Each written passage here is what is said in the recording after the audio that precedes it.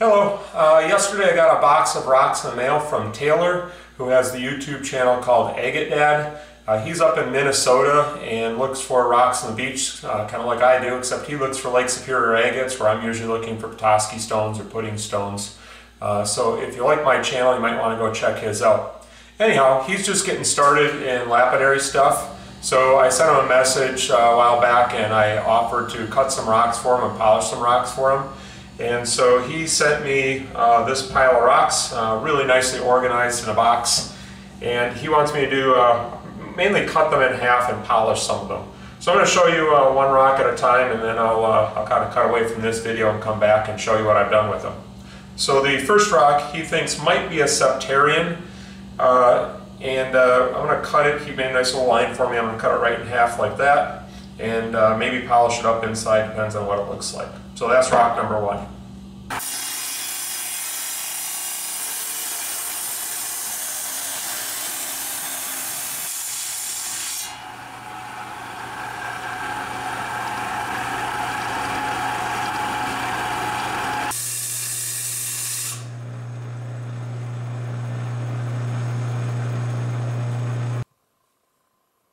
So this one got polished on the flat lap, or at least flattened out on the flat lap, and then I took it to the wheels and polished it on there. And it's only polished up to 3000 grit because that's the finest wheel I have. And I'm not very good at polishing stuff on wheels. It's a matter of not having quite the right equipment for those really high grits. But you can still see the pattern in here nicely, and I think this one turned out pretty good. Alright, for the next rock, we have possibly gabbro with chalcedony. So again, I'm going to just cut this one in half and see what it looks like inside. And I'm not real good at identifying rocks. I know a few rocks around here that I see locally, but I'm not going to offer much opinion on what most of these are, maybe a couple. So we'll cut that one next.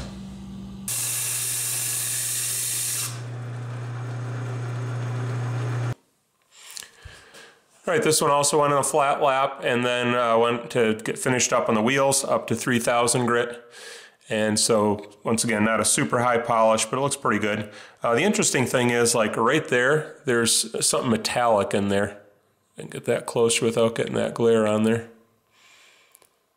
So you see the right in there, and there's other spots, but that's the biggest spot. This one has it too. There's little metallic bits in there, so I don't know what that is. But it sure is interesting. I like that one a lot. Next up, I have a moss agate here. So again, I'm going to cut that one, probably polish that one in the tumbler. Put it in the Lotto tumbler for a week and polish up that face that I cut really nicely.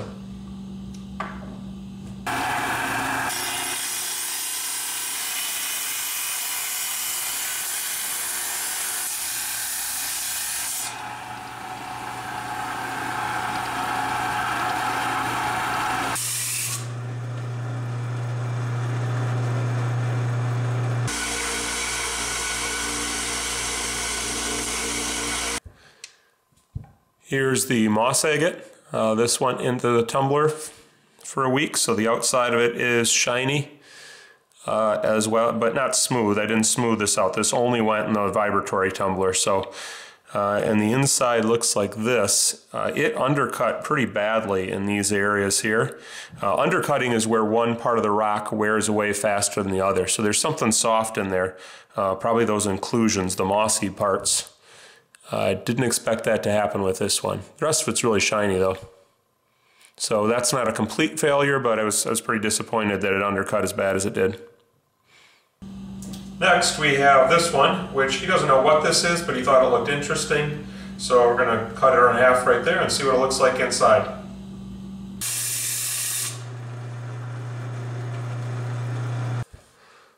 So this went on the flat lap and then my other wheels up to 3000 grit. So this is the one that looked like this when we started. Interesting rock. Don't know what it is, but it's interesting. Next we have prehnite. I have never seen a piece of prehnite this big. I'm sure they exist, but I can only find this up in Lake Superior, and I only go up there a couple times a year. So this is a piece of prehnite I found. Mine tend to be much smaller. This is from Michigan in the UP, up in the Keweenaw Peninsula, and this is from Minnesota. So it looks a little different than mine, but we're going to cut that one right in half and see what it looks like inside.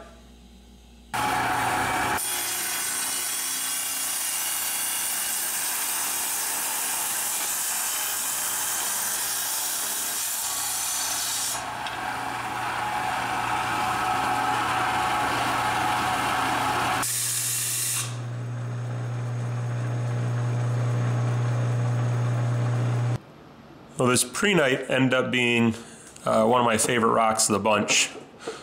Certainly the most interesting because there's little copper all throughout here, little tiny specks of it, and I don't know if you can see it or not. I'm going to try to move this so that, I don't know if that glare helps see it or not. It's hard to tell on the little camera screen. If it doesn't show up this way, I'll take a still photo of it and show it that way. But anyhow, I'm not surprised to find copper like this in rocks that I find up in the Keweenaw Peninsula, but I didn't expect it from Minnesota rocks, so I guess Minnesota has copper also. Anyhow, cool rock. Okay, next up we have porphyry. So I was tempted to throw this one in the tumbler, but I'm not sure if it's going to tumble well. I'm looking at little parts back here, and I see parts are kind of sunk in a little bit deeper than others. When you have a rock like that, a lot of times when you tumble it, it undercuts. So one mineral will wear away faster than another mineral, and it ends up not looking very good. So I think I'm going to grind this on this machine and just maybe face polish one side and see what we can do that way.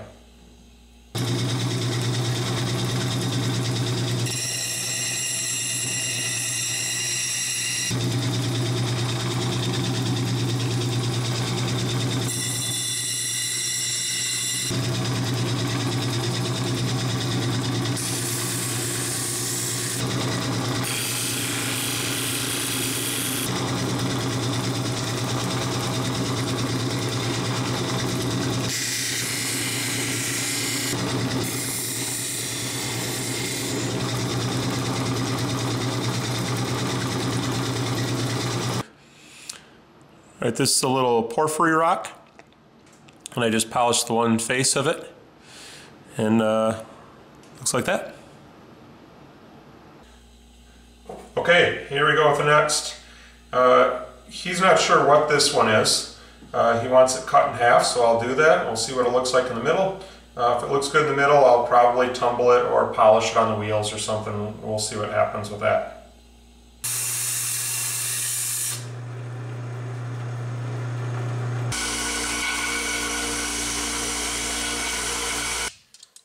All right, this one I goofed up on.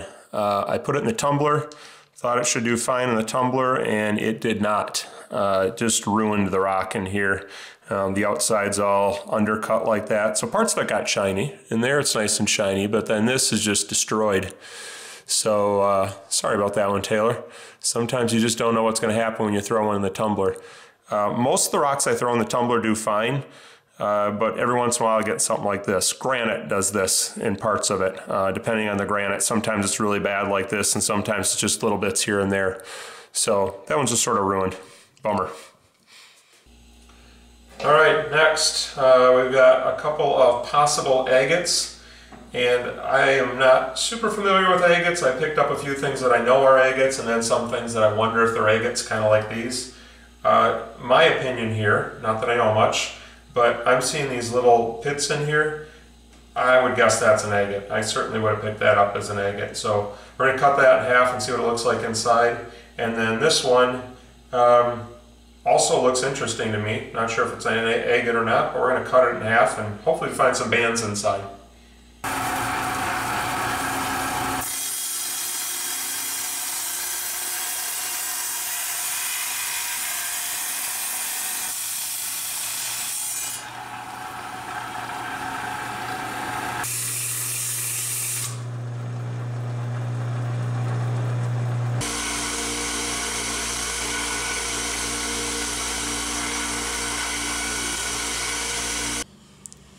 This is the other possible agate, which is now definitely an agate. Some fine banding in there. faint fine banding, I should say. So let's see if I can get it so you don't see all the reflections. So this spent a full week in the tumbler, just the vibratory tumbler, so it's all rough on the outside but shiny. So this went through all the stages of the Lotto tumbler. Absolutely an agate.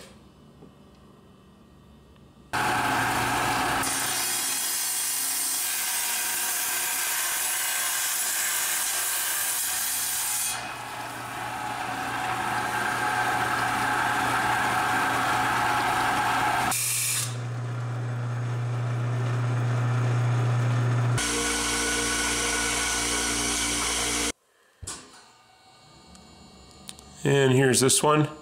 Took a really nice shine in the tumbler.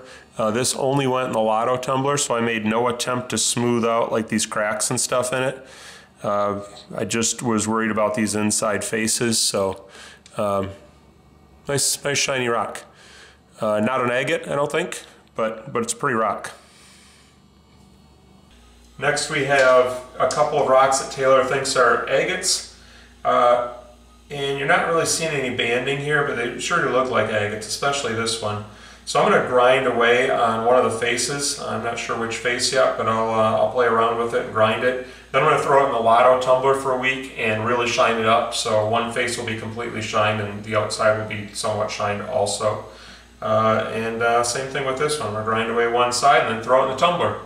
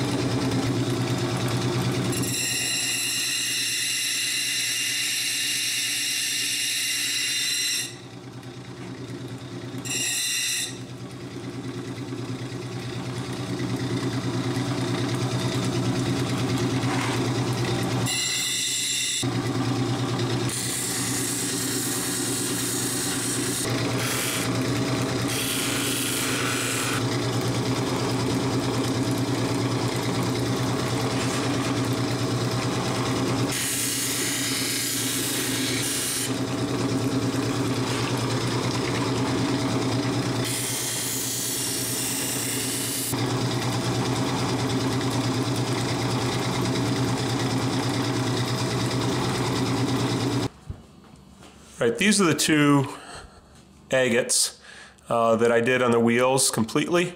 And then when I got done with them on the wheels, where they were already pretty shiny, these shine up really nice because they're such a hard rock. I threw them in the tumbler after that, and they only went in the polish stage. They were in aluminum oxide polish for 2 days, none of the other stages. So the outside got a little bit shiny, and this inside surface got really nice. And you're going to see reflections of all parts of my shop here and probably nothing else. I don't know how to fix that. Can I shade it? No, that doesn't work. Anyhow, definitely an agate. There's some banding in there. It's hard to see. It's very faint, but certainly banding in there. And then this one also has banding. You can probably see it up in here a little bit. That was also in the Lotto for the 2 days in polish. And mostly you're seeing my shop lights and stuff. Cool rocks. Well, by the time you see this video, these rocks will be back in Taylor's hands, and I'll let Taylor tell you what he's going to do with them. Hey, what's up everybody? It's Taylor. If you want a chance to win some of these goodies that Rob has cut and polished, I'm going to be doing an unboxing video, and at the end I'll be doing a giveaway so I can rehome some of these pieces. Thanks. Bye. Alright, Alright, so I'll have a link in the description to Taylor's video, and I'll also put a link up here, maybe, or maybe over here. I don't know, just click around the top of the video somewhere and you might find the link. I'll see you next time. Goodbye.